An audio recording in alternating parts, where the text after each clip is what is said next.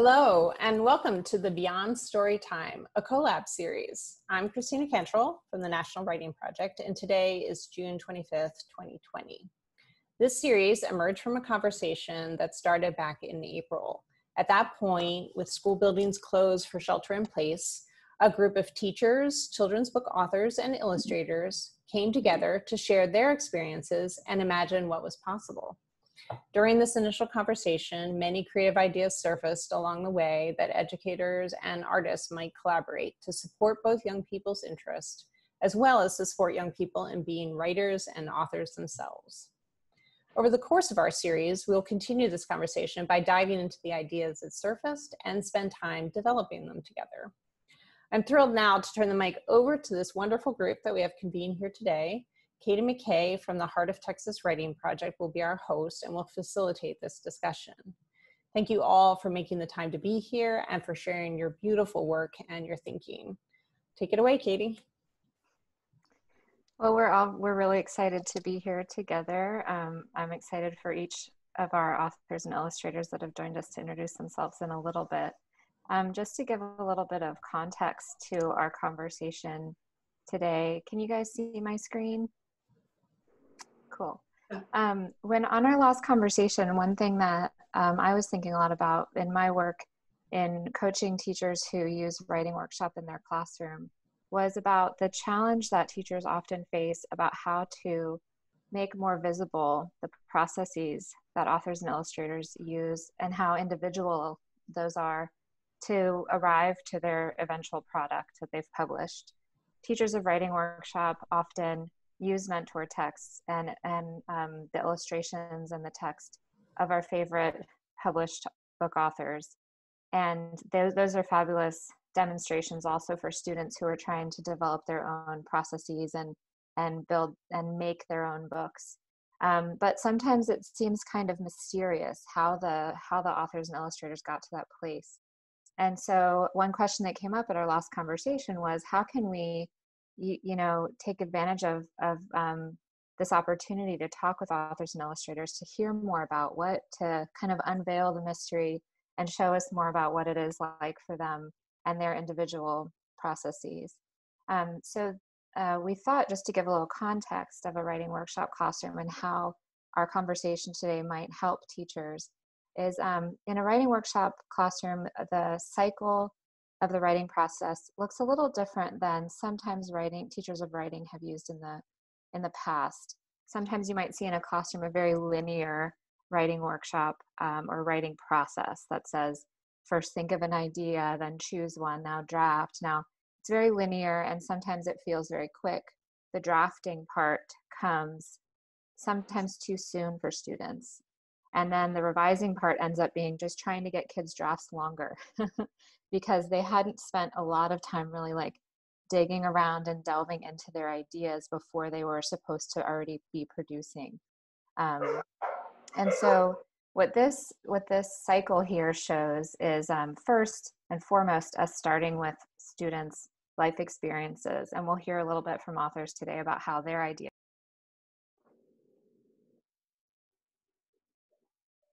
Can you hear me now? Okay.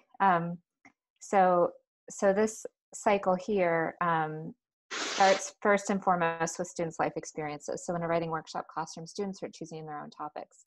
And that can be tough, like figuring out what topic am I going to choose. And so some of what authors today might talk about might link to this idea of starting with our life experiences. The majority of what we'll talk about is really going to be focusing on these first three parts here. And you can see that that the more robust this part of our workshop can be, the less teachers might feel like they're really pulling hairs and battling to get kids to have more on the paper. The more time kids have to generate and collect ideas in a space like a writer's notebook or in a folder for the younger students, collecting around a topic. So once a topic has been decided on, all the time they can collect lots of different ideas that can then help them have like a big mound of clay to start working with. And then also starting to design their text, even before drafting, just starting to imagine. I know Mika's going to talk today a little bit about that, this idea of designing the different parts and what order, imagining what order they might come in.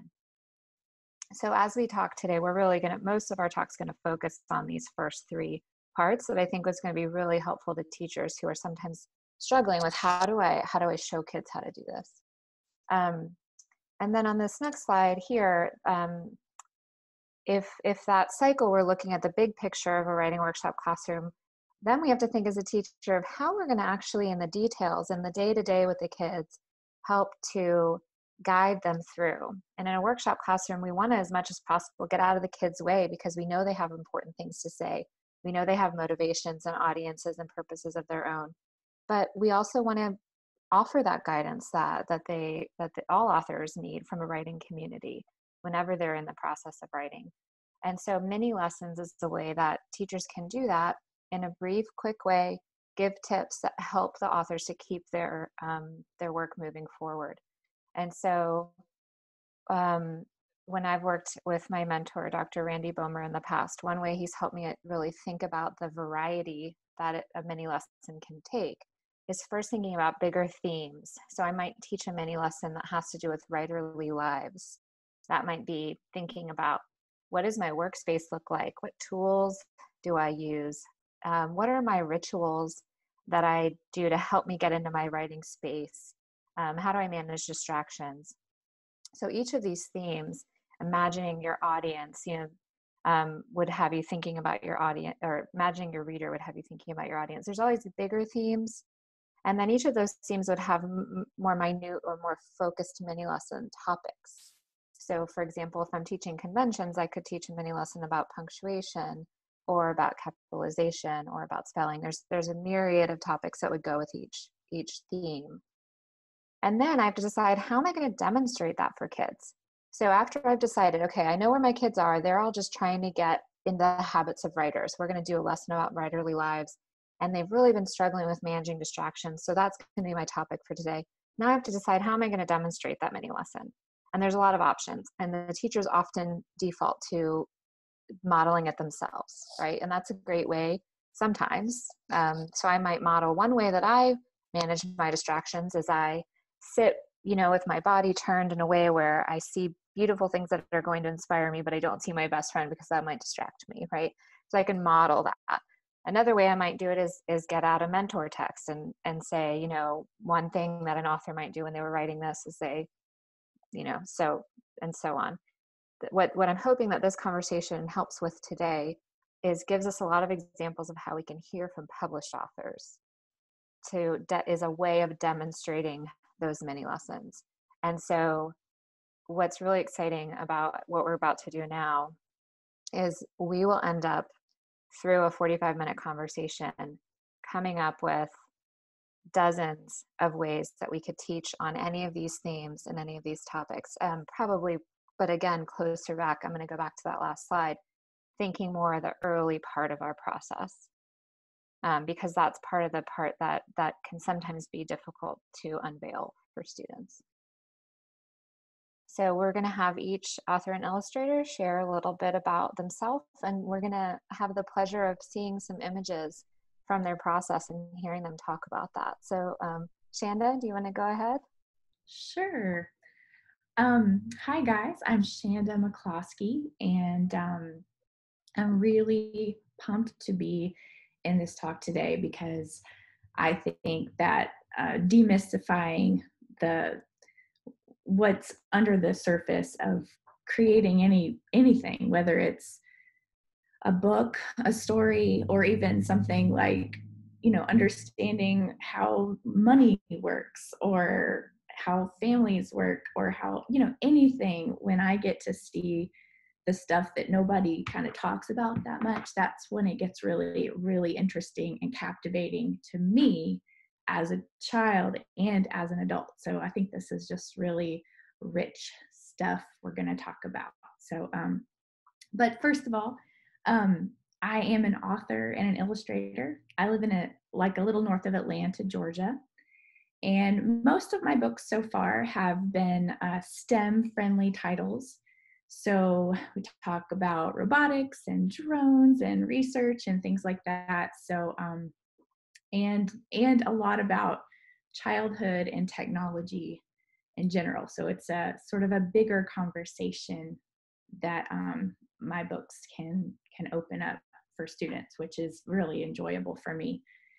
And when when this group asked me to just kind of break down my process about how I work on a book or a story into just a few slides, that was pretty difficult, but I kind of tried my best, and I learned a lot myself that I didn't realize. And what I also learned kind of in retrospective is how much of my ideas, and I would bet that these other authors would agree with me, that a really good book really just starts as an idea, like you're planting a tiny seed in your heart, in your head, and it really does take time and nourishment to grow into something that's really good. And not every seed's going to grow into the perfect plant, the perfect story. Some are going to die. Only some are going to make it through. And how much time growing that idea takes. So, and you can go on to the next slide, and I'll sort of start to show you. Even the first things you're saying, Shanda, makes me think right away about how teachers can talk to kids about how important reflection on their own processes is. You even said, we're looking at all of these books that you've published. You even said the fact that you were going to share your process with someone else helped you to reflect on it as well. And I think that's so true for authors of any age. Yeah, it really did. It was really cool to stop and just look back. And also that each one of my books kind of took a different process. It isn't always the same. I mean, it may generally have a similar skeleton because that's just the way my mind understands that I would have to start with an idea and then, but they're all a little bit different. They're all like different kids that I have to raise up. So, but this first slide kind of just shows you, I mostly start with some idea that I think is cute or cool, or like for one of my books, Dolly 1.0, I just wanted to, first of all, I wanted to draw robots. Second of all, I wanted to make a book that had a little more of a feminine aesthetic. And a girl turning a doll into a robot, I just wanted to run with that. So I did. This particular story here that I'm showing, that I'm working on, is a book that has not been published. It has not sold. It has not, I'm truly in the middle of it. So I thought when I was making these slides, this is really raw, good stuff here. So I usually just start with an idea, and the play on words of punk rock. It's a story that I want to, I don't even know the story completely yet, but it's a rock that's been trampled on his whole life because he's on the ground and people step on him, and he turns kind of tough and just turns into a real punk, and he treats people badly, but he's been treated badly. So through the story, somehow we sort of see that, the reason some people act the way they do, there may be underlying causes, and that there's some real hurt and maybe softness under the toughness. So I just usually start with notebook, maybe writing notes in my phone. I've got sticky notes everywhere. The notes may come at the strangest times, while I'm walking, in the shower, trying to go to sleep, but I cannot sleep unless I just go ahead and get up, write whatever I'm thinking down on my phone, and then I can rest and go back to sleep. And because I'm also an artist and illustrator, there's a lot of visuals already stirring in my head. So I usually like to bounce back and forth with some writing, maybe some drawing if I have an idea of the way something could look. And I just start to make random sketches and lots of random notes. All right, next slide. Well, I'm going to just hop in really quick because I was just scribbling down. There's so many lessons that I feel like could have come out of, and I would think of more if I rewatched the recording, I'm sure. But some of the things you talked about is how you get your topic. Something cute and cool is something that you said. I think that would be great advice there for kids, right? It's like, well, if I think this is cute and cool, you mean that's okay to write about it? There's such the authority figure of a teacher can sometimes get the kids just guessing what they think the teacher wants them to say. Sure, but telling kids that what you think is cute and cool is what you should be writing about, and what you said, I just wanted to run with that, and so I did. Just knowing I want to run with that, and so I'm going to. That's what tells me that's a good topic. You're playing with words. You're also imagining the backstory of the character. So you're kind of starting with the character in a way, but you start imagining his backstory. Yeah. Like, how is it that he came to be this way? And really knowing things about him, probably that not all that might even make it into the book, but knowing it helps you to know him better and the way he might react to things. Yes. You feel that? Yes. And then I love what you shared about how your notes come out in lots of different places, sticky notes, and when you're in the shower, before sleep, you need to write it down. So we talk to kids sometimes about how their notebooks need to be portable, because you never know when one of those ideas might hit you. And so having something with you all the time where you could write those things down, because your whole life and everywhere you go is one of those seeds might pop up that you need to quick get into soil, or at least a place where it can stay fresh. And then the last thing that you said that really stood out to me is that idea of moving back and forth between visuals and text is really, I think, so important, because when a teacher said that I'm teaching writing now, sometimes we see drawing not as writing. And really those two things go together. Drawing is writing. You can create a whole book and a whole story with no writing. And so drawing is writing, for one, and two, drawing and writing and the actual text work together, and they don't just happen one after the other, they happen together. And so we need to create spaces in the classrooms for kids to be able to do that too. So thank you for sharing that. That's awesome. Yes, I'm learning that the visuals and the text, even as an adult. Okay, so the second slide here is in that the idea generation time, that may be, that may be a few days, or it may be a few years. It's different for every story how you're gathering information. But when I feel like I'm ready to go further with it, or I have the time, or maybe like in a classroom setting, or as an adult, I may have a deadline that I have to sit down and I have to just push through and do something with the idea, whether I feel like it's ready or not. So I might just start with a completely yucky draft. Just get it all down. It's gonna be awful. There's gonna be lots of spelling mistakes, lots of grammar mistakes. But I just want to kind of get it down really fast on paper as much as I can without trying to edit myself. And then I also do the visuals too. So that would look like little bitty drawings, which are called thumbnails. And my thumbnails are actually bigger than some people's thumbnails. I have to have them big enough to see what's a little bit more of what's going on than some people need. But and these that you're seeing here are actually a little bit more developed thumbnails than I start with. When I start thumbnails, they're kind of unlegible.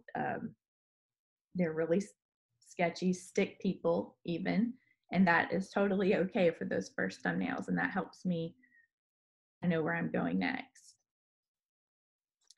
And then when I feel like I've got at least a draft, it may not be the very, very first roughest draft that I start showing people, maybe the second or third, when I feel like I've edited a little bit, taking it the bet as far as I can go with it, then it's time to show someone.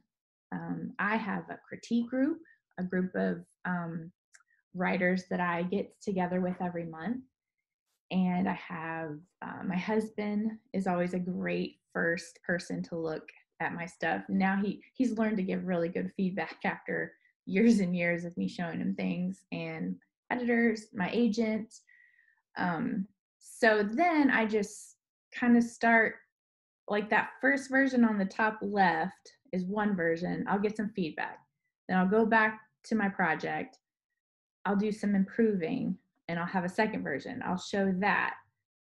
over and over and over and over and over and over and over. So here I've got 1, 2, 3, 4, 5, 6, 7, 8, 9, 10, 11, 12 versions of the story.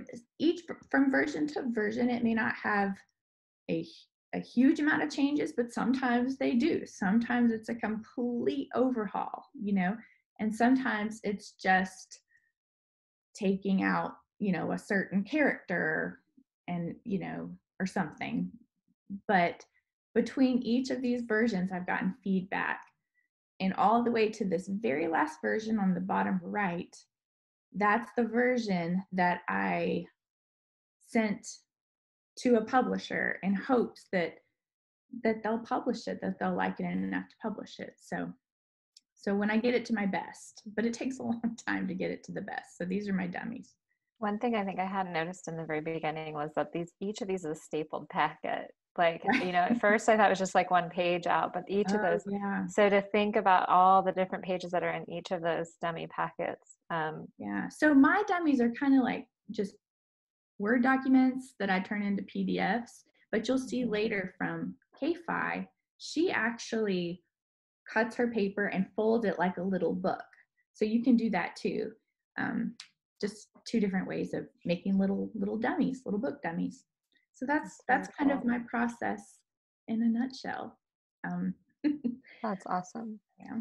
2 more things, and there were so many things, but so we can move on to the other authors, but 2 other things that I was thinking of that I hadn't thought of before too is even the vocabulary that you use. Like I don't know dummies and thumbnails and that type of thing, but for teachers to start using that professional vocabulary with kids really helps them to build their ownership and their identity as real authors, as young authors. And then also just the variety of people who are in your feedback and critique community is really good to hear about too. It's not just your writing group or not just your editor, but that your husband or your friends or other people around, I think is also really good for kids to hear. Thanks so much, Shan. Yeah, and also those people though, I have to trust have to respect their opinions. Like I may not show it to my best friend who's always, or my mom, probably wouldn't show it to my mom because she would think everything I do is great because she's my mom. So that's important too. Yeah, that's a good point. Thank you. Yeah. Hi, my my voice is all like froggy. My name is K-Fai. I'm not muted now, so I think you can hear me. I live in San Francisco. I have a few books that published last year, and I have a couple coming out this year. But the one I'm going to talk about is called A Normal Pig, and I wrote and illustrated that. And the other book I put up here is Noodlefind, which came out with Enchanted Lion last year. But I guess one thing that I wanted to talk about today, and something that I've noticed about my own process, is that my books tend to be very character driven. And at least at this point in my life, they all kind of have like a very strong central theme that's usually about like identity or thinking, like questioning things like, why are laws the way that they are? And so things like that. Though everyone, I think, when they're making a book has like a central question, but that's always something that kind of surfaces for me as part of the process more towards the end, to think about like, well, what questions did I have with this book that making this book enabled me to answer? So the way that I think my process tends to begin, and like Shanda said, my process changes it's always changing. And I think that that's a good thing to have your process always be changing. But one thing I've always done is I've kept a sketchbook. This is the sketchbook I have. I just have like a leather cover for it so it doesn't fall apart, but I can slip these like notebooks in and out. And I have a lot of these, and I like them because they can fit easily into bags. I know the feel of the thing. So if I have to like Shanda said, if I need to like grab my sketchbook because I want to make a quick drawing or take a note of something, I know the feel of it in my backpack. So I spend a lot of time doodling in this, and sometimes I'll draw with friends in my sketchbook. Sometimes I draw if I'm like waiting in line somewhere.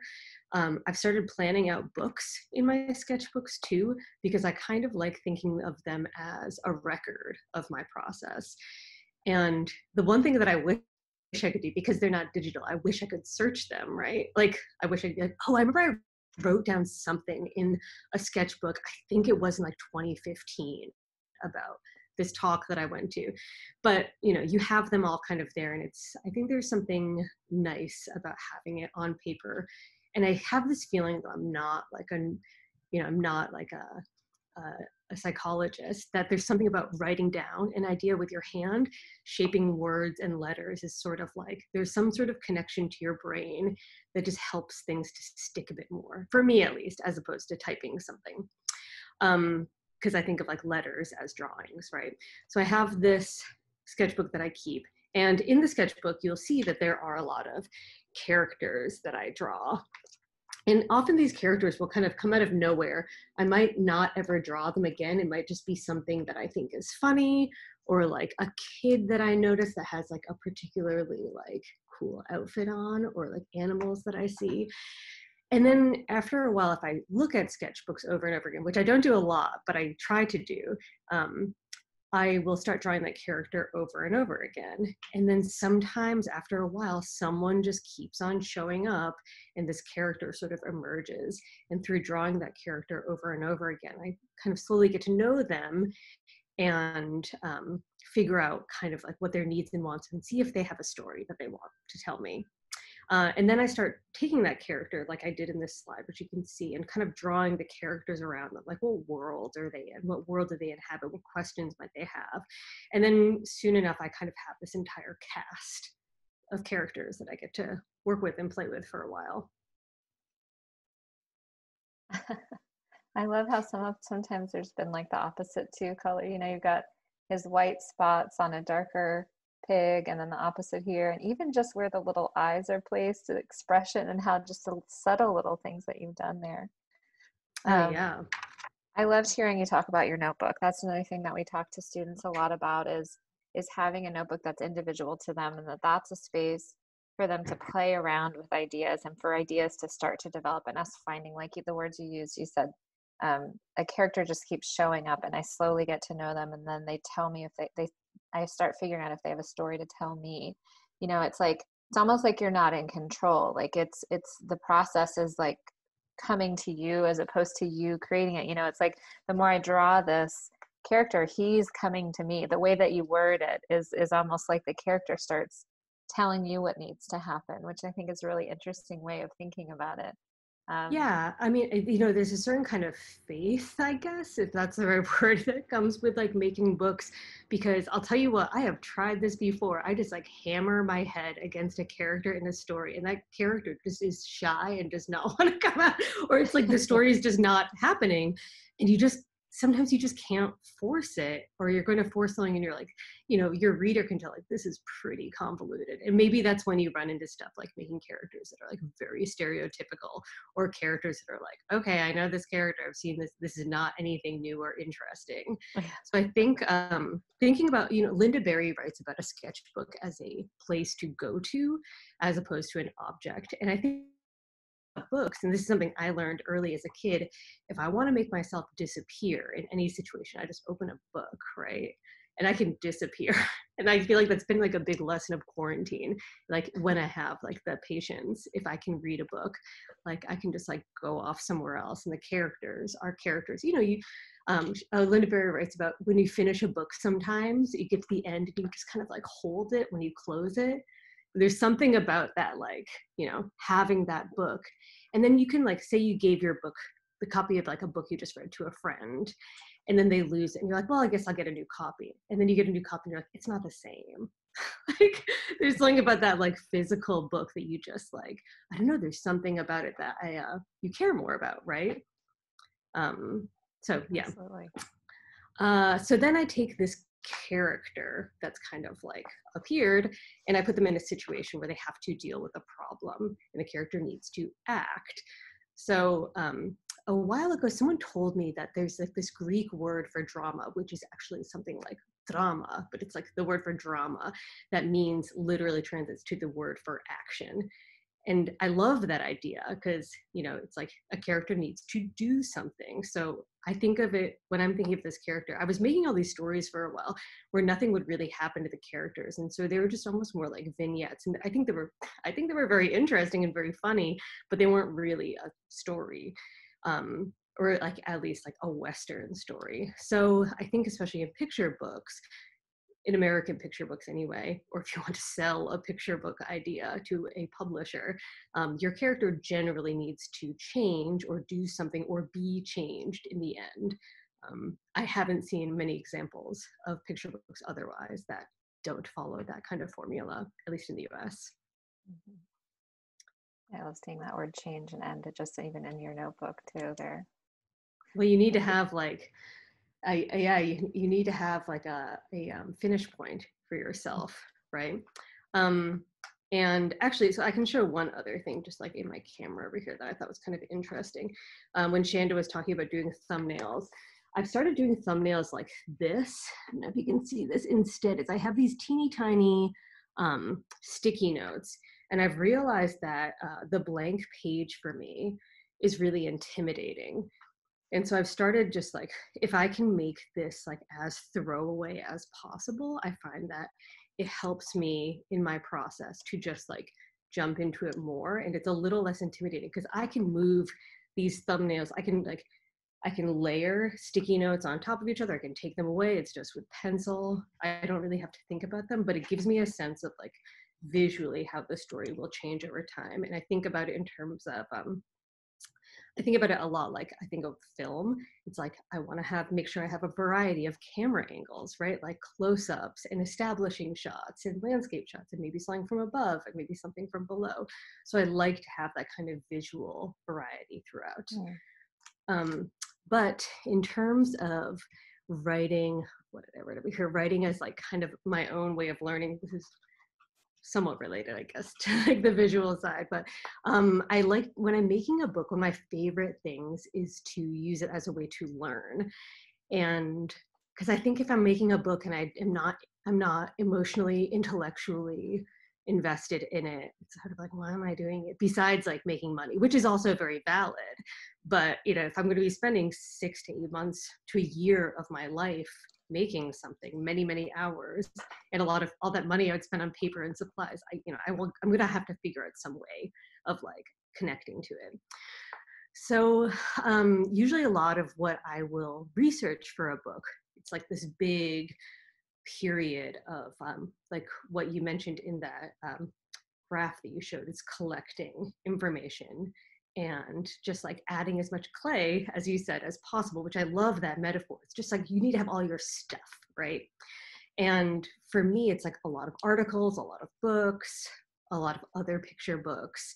And one thing that was important to me that kind of really resonated with me as I was building up this visual world and this narrative for A Normal Pig was this David Graeber article called The Bully's Pulpit.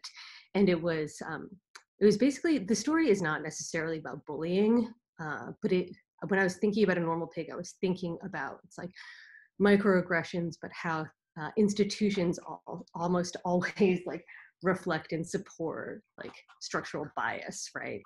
So in this example, in this article, he was talking about how in schools, like say you're getting bullied, right? Or if like as an adult, if you're in an unpleasant situation, like, you know, if you're walking to the street and someone starts yelling at you, your response is to leave, right? Like you're like, I don't remember this, I'm going to leave.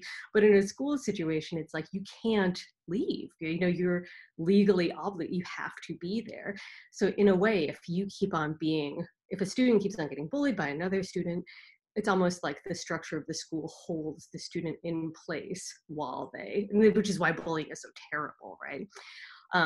So I was reading about this and I really wanted to have this moment in here of the way that a lot of people who are bullied have to respond like at a much higher aggressive level, right? Because you really want to be left alone, and it builds up and it builds up.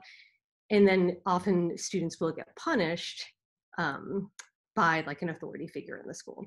And so I wanted to have like, but she's like in this example, like she is the one that gets caught and sent to the office. And there's this idea, right, you've heard all the time in schools, I don't care who started it. But in this situation, I just wanted to show, like, actually for students, it's like, you know, you have this very deep sense of justice, and it really does matter who started it. So I was pulling in, and I was like writing about like my own experiences, and I was talking to a lot of friends about their experiences in schools, especially my friends who grew up in communities where, you know, there was like a dominant paradigm and they were outside of the dominant paradigm, which is basically what the story is about. And just sharing ideas like, well, how did these things make you feel? How did the institutions that you were in fail you as a kid? And I mean, that's like a lot to write about in a picture book, but in some ways, I mean, that is like the greatest triumph for me, if you can take those very real feelings that still, you know, stick with you from childhood as an adult, and you're able to channel it into a book and describe it in a way that still feels like it's resonant, kids will understand it, parents can talk to them about it. That feels to me like, you know, a success. Okay, so this is where publishing this format, so you have to take these ideas and stick them into a 32-page format. And I showed how it looks in how I do it now, but you can see it looks almost like little teeny tiny books. And so once you have your character, this is like the part where it's like a problem, like problem solving, where you have to like get it all together and make sure the pacing makes sense. And then once you start adding the images, you realize you can take a lot of the words out because you're already telling the story with pictures. And if you do both, it's almost like redundant. And I feel like this is a very subtle thing that is fun to teach kids about, or teach students about, is like, oh, you've already told this in the image. You can actually just like trim the words and you read the picture, you know, along with the text, but the text and the image are telling kind of different versions of the same story. I think it's so interesting to look at the different ways that you guys do your layout and the different just materials and sizes and folds and, you know, sticky notes versus just white paper, and the way it's all laid out and making those choices and how it just works. It's just like, it just works well one way. You know, I think that teachers that aren't in the habit of doing a lot of writing might not always think about how much we're limiting students if we say this is the material that everyone's going to use and this is the way that it needs to go and this is how many pages you're going to have, and how challenging that it would be if any one of you were to be told those restrictions as you're creating, you know. But it happens so often in a classroom setting, and it's also just not real, you know, to what would really happen. So even if they get good at that school way, it's not necessarily preparing them for when they're going to have to do it on their own in the real world. They might say, that teacher isn't here to hand me that booklet, and so what should I do, you know? Yeah, I mean, we're going to move in the interest of time. We're going to move on, but go ahead, Kate. Oh, I was going to say, it's a very like intimate, it's a very intimate process, like figuring out your process too. It is. Well, that's why we're so lucky to have you guys. I mean, we're literally sitting in your homes, in your workspaces, listening to you talk about this. It's so fascinating. And we're going to have so many great things to show to teachers. Thank you. Mika, do you want to? You're on, yeah, mute still. There you go. Or we can't hear you yet. Sorry, you're on mute. Hi. Hi. Hi, I'm Mika Song, and I'm an author illustrator of a few picture books, and I'm working on a graphic novel right now called Don't Feed the Squirrels. And the other picture that's up on the screen is a picture book that I illustrated that's written by Jen Bailey called A Friend for Henry. And just listening to what everyone else like Shanda and K-Fai were saying, I have a lot of similarities in their process.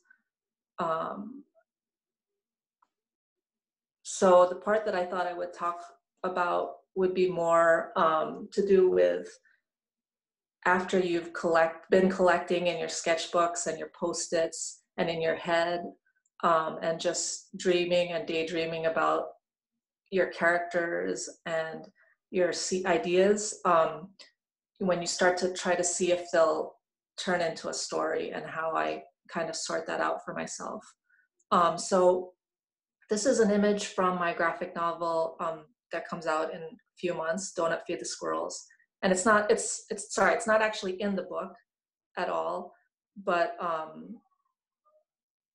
it's a sketch, one of like 15 or 20 sketches that just kept, like K-Fai was saying, reappearing in my sketchbooks. And I was really taken by this donut truck that was parked outside my neighborhood. Every Sunday, my old neighborhood, there would be this donut truck that would make fresh donuts for you with a donut machine. And I just thought it was so magical. And usually that's enough of a reason for me to like write a story about it, is if it's something that I think is so unique and magical from my life that I want to share it with other people. And the other thing is there's a squirrel dropping into the pipe there, the chimney, and there's a lot of squirrels in my neighborhood, and they're really wild animals, but they're really small and cute too. So I was very inspired by them as well. So I love what you said there about the machine being so magical, and how so going back to when we heard from Shanda too, and talking about where her ideas come from, well, and K-Fai, where those ideas come from. And what you said was, it's something real that seems unique and magical, so much so that I want to share it with other people. And I think that that's, just another idea of where these ideas come from all around us. It occurred to you as magical, and you need to point it out, even though someone else might have seen the same thing and not seen the magic in it. It's like now your responsibility, to share it, which it's a really cool idea. Well, if I haven't seen it yet in in a book out there, or in a story out there, then, or in the way that I see it, then it will still be like bothering me that that I want to share this idea that I think is so valuable with someone. But yeah, so then from this image, when I started sketching a diagram of the way that I turn it into a story. And so I usually start with that scene, which would be that first paper I drew with a big storm cloud on it, which is just all my ideas kind of in my notebooks or in the Post-its or in your brain. And then I have different ways of mapping that idea out, and it just sort of helps me to start to get it out in writing. So the first one on top would be 1 sentence description of your story. I usually come up with that like 6 or 7 times over, and I usually start writing that 1 sentence to describe the whole story near the end of drawing and drafting. And the second paper down below is 1 paragraph that describes the whole story. And I have multiple versions of that as I work on the story and realize what it's actually about. And then the very bottom one is the outline, which would have the parts of the story broken down. And I usually just put the numbers of the different parts down first before I start filling them in. And then another on the side there is an image of a girl, of myself just throwing stuff that I collected, that we collect, ideas and characters, and just throwing them into the water and trying to see if you can like make a path to somewhere special. So sometimes you have to hop around. And I guess these images on the left are kind of ways of mapping your idea. So it'd be mapping your story that you're hopping around trying to form in the water. And so you have to sometimes go backwards and go forwards and move things around and just give up on certain paths. And it's just a fun puzzle. So that's my metaphor. That metaphor, I literally just came from the river, and I'm picturing myself trying to get to the other side over there and not get my cover up wet or whatever it was. It was like, I'm going to go, no, and now I got to turn and back up. And that idea of writing too, that again, going back to the idea that it's not linear. It's not like you're going to get from here to here to here in this really straight path, and then perfect, you're done, and we turn it in and let's move to the next one. It needs to be cyclical. We need to be able to jump back and forth and give kids that space to do that. Does that prove challenging when you're throwing those rocks in and trying to see their stick, or where they're gonna give you next spot to hop onto? How does a deadline work with that, right? So with your playful process, does that then help you start okay, time to get it figured out? Or how do you work with deadlines? Well, it's really good for managing stress for myself, because I always can sort of look at the rocks that I've laid behind me or in front of me, or, you know, the 2 or 3 that are in front, and I can kind of show it to people and say, hey, look, you know, we have like 50% of it is done, even though in my mind, I know that at some point I might change the entire 50% still. And that's also a good way to manage stress for me, is that I'm not worried that everything has to be perfect. Once I put this rock in, it's there forever. It's just sort of to keep moving and to keep working on it. And sometimes I don't always work on it. And sometimes I just take a break. If you can manage that with time, like even if it's just a short break, even like 5 minutes, just to, if you've been thinking too hard about it and getting nowhere, you might as well just take a break. And then sometimes you come up with really good ideas afterwards of how to get from this rock to that rock. So one part of your story to another. That's awesome. That's so awesome. I think for kids to hear that, you know, taking a break, and then the fact that I heard an argument there for portfolios, for keeping every piece, every rock you've tried and thrown in, keeping that's all that work that might or might not end up being in the end, but all of that work was helping you get to your end path, and is then like kind of proof of your work and your process and your progress as well, which I think, yeah, that's awesome. Thank you. Yeah, and then these are just showing you exactly how I sort of write an outline on the left page and then slowly start to fill it out with whatever I might have. So I have the image, I see on the outline on the left for number 4, I have the image of the squirrel jumping into the truck, and I just give it a name. I just give the character a name. That's not the name that it ended up being. It changed names like 20 times. But it's good because you don't have to worry about it. You can just keep going instead of spending 1 hour or 1 month worrying about the name and never, you know, moving forward. Because once you start to see the character do things, you'll know what the name is. It'll come to you and it'll all make sense. So yeah, you're just giving placeholders and jumping around. That's what I do. And then the right-hand side is examples of how they, this is the wrong draft actually, but it's how it looks when it's filled out before I edit it. And that's it. Yeah. Even what you just said there, that's the wrong draft. I mean, that tells us there's more than one of these, right? That there are so many drafts, instead of that idea of I'm done with my draft, which is what you hear kids say a lot, you know, like, because they've seen that, okay, now I'm done with, I've chosen my topic, check. Now I have done my draft. Now the teacher is going to make me do something to this draft that I already feel like, you know. so just hearing that there's so many different versions.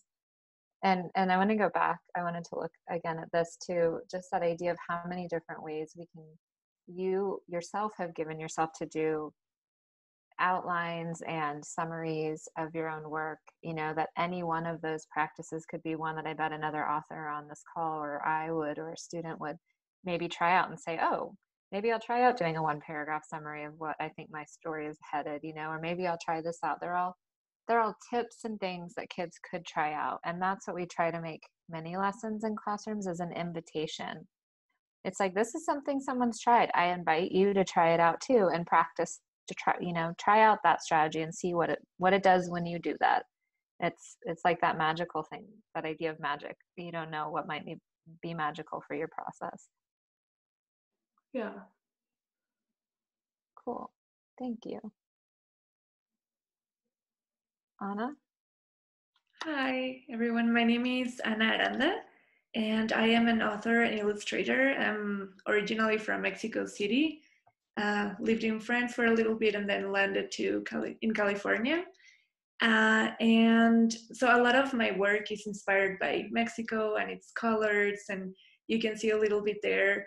I want everything to be an explosion of colors and joy. And I like sharing those kind of stories with kids where it's something very colorful.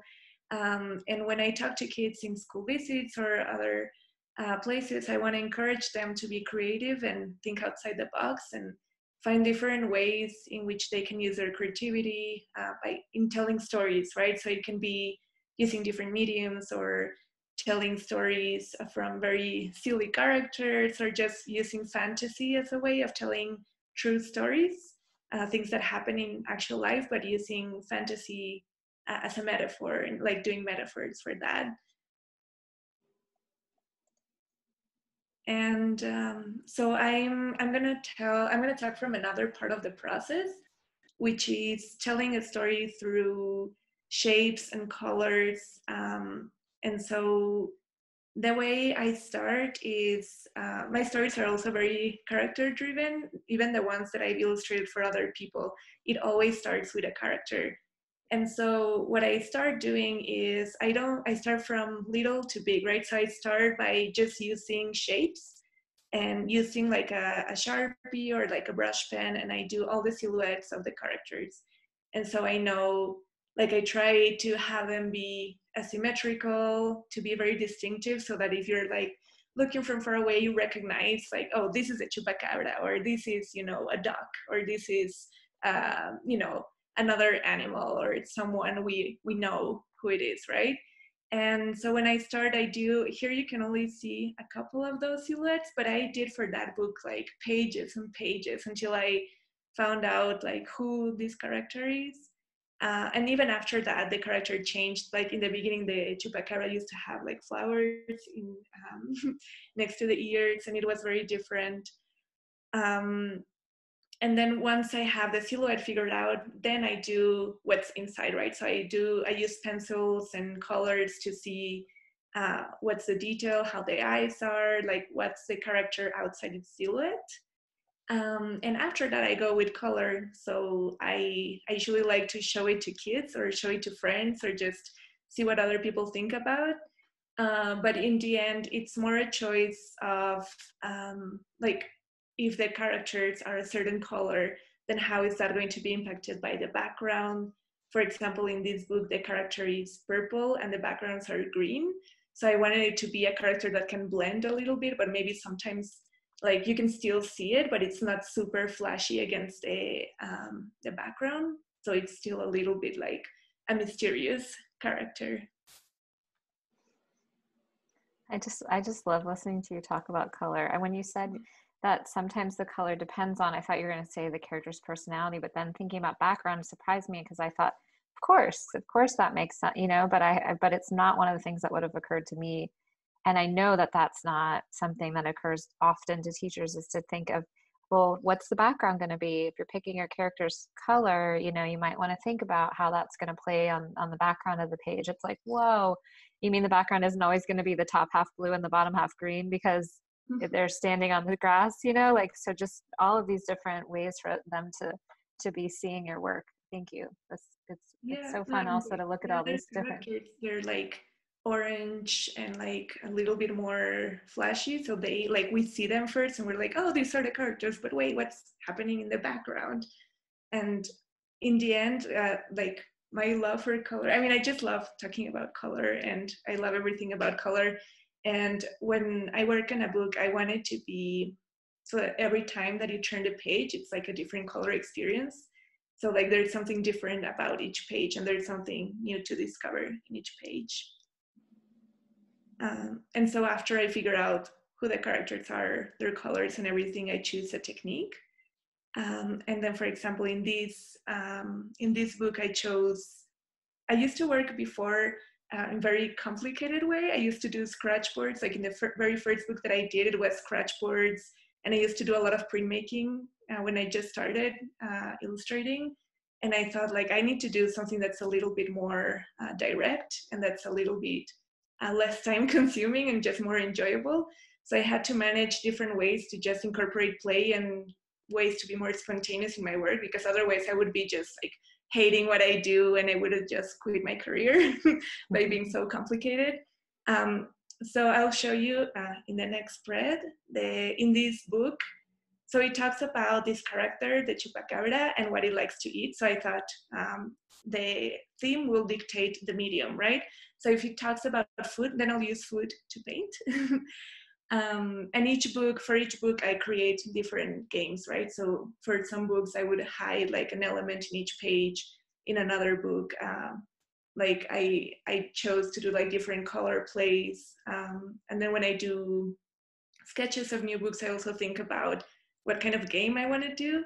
So there was this other book where it talked about memory. So I thought I did a couple paintings of like based in my grandparents and like ancestors and things. And I buried them in my friend's garden, and then I would go water every week and see how it reacted with those things. And the idea turned, I mean, I loved how it turned out, but I don't think that will become a book. But the process of making it, I really enjoyed it. And it showed me that I just have to, explore and let myself be surprised by what I found out. And it might work or it might not, but I'm still having fun, so it's all good.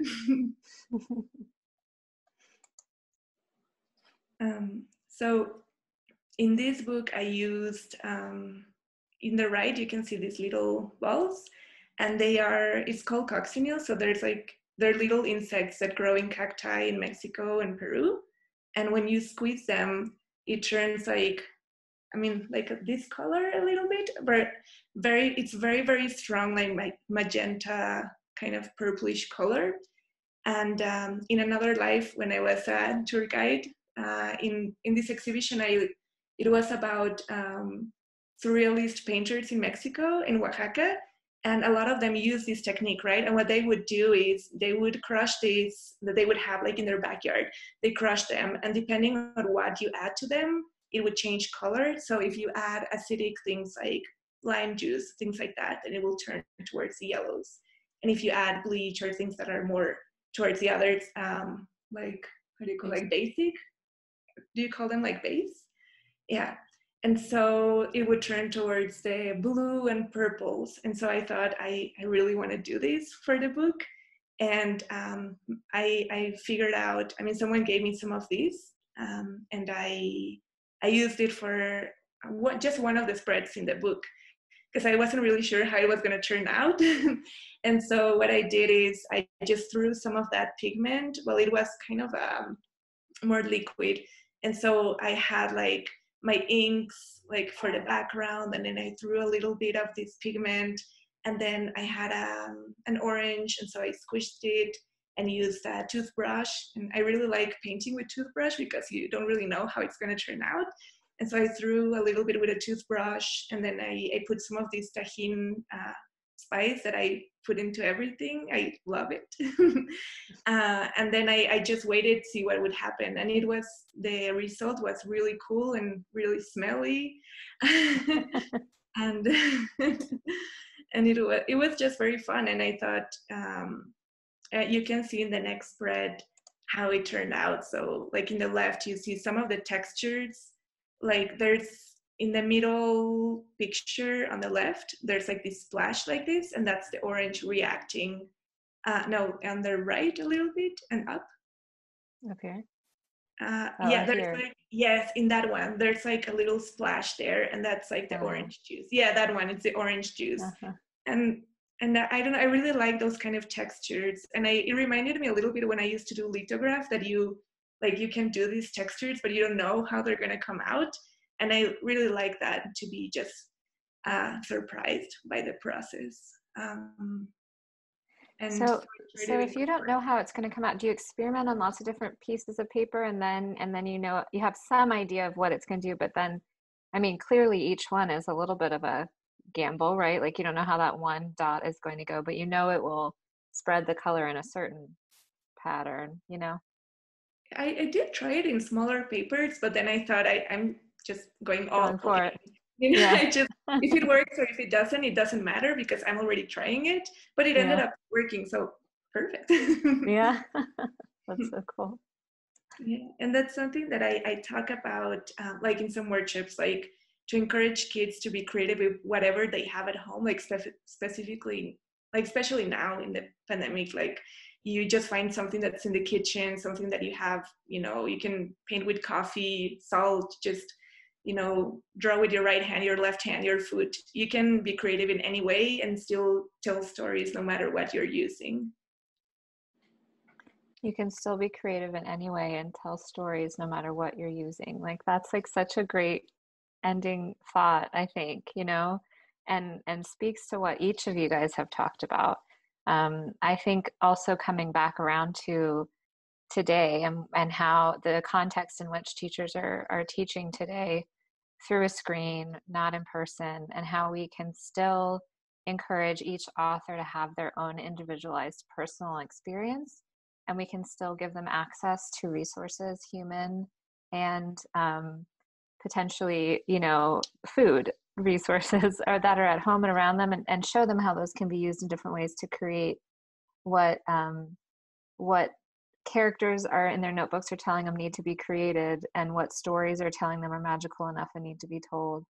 I think it's just this conversation is super exciting, and it's going to speak to so many teachers and budding authors and illustrators, of course, as well, who I think will also watch this.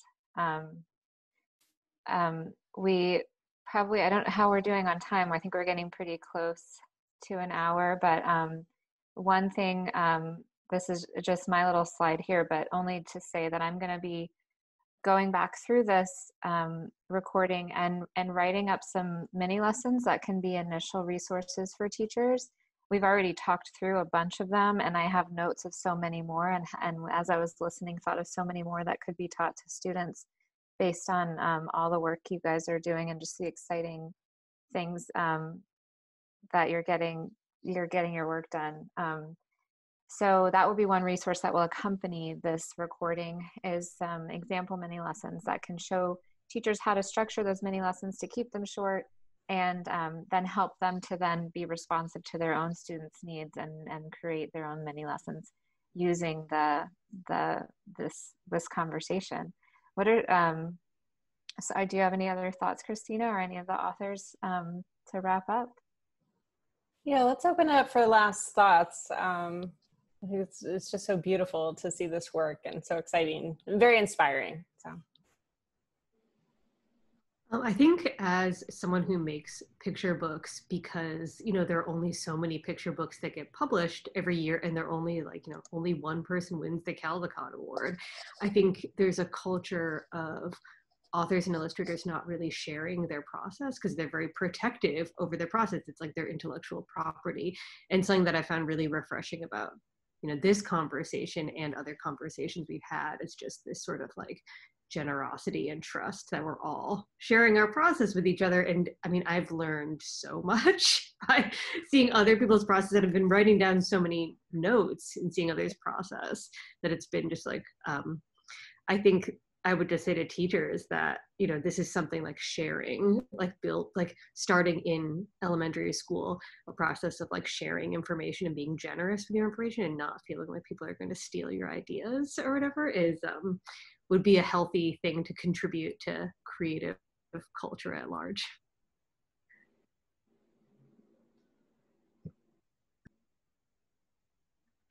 Got some sticky note action going on. Gonna try that. So I've learned a lot too. This has been really cool. So thanks for including me. I think I was thinking about how kids get really, really early on, they say things like, well, don't copy me, you know, and who's giving them that message, and how we can instead do, like you said, be generous and know that the way we all learned. What I say to my kids when they say that to each other is, I say, how do you think you learned how to say your name? You copied me while I said your name, Maya, Maya, Maya, Maya, over and over again. And that's how we learn, and that's how we grow. And so it's not so much copying as it is, like K-Fai said, being generous with our ideas and learning from each other and thinking together. Yeah, I mean, I think it's a really, really important idea that she brought up. I think all of my ideas have also been found from other people's ideas. So I think it's important to just keep that going. Yeah.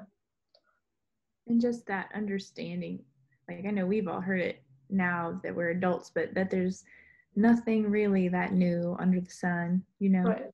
That it's all just sort of recycled ideas, you know, but nobody but me could do it exactly like I do it, and nobody like you guys can do it exactly the way you do it. So I think that would be good to share with students too, that, you know, there's nothing new, but at the same time, I don't know, that got kind of crazy and complex, but you know what I mean. Yeah, absolutely. There's nothing new, but everything's unique, right? Like, this is the only now, right now. Yeah. Something that I also thought was kind of a common theme that many of you talked about is how you find your stories, and how like everyone is passionate about something and has a story to tell. And then each of you talked about something that came to you that bugged you enough that you really need to get it out and like tell its story, like a character presenting itself so many times that you just have to tell their story.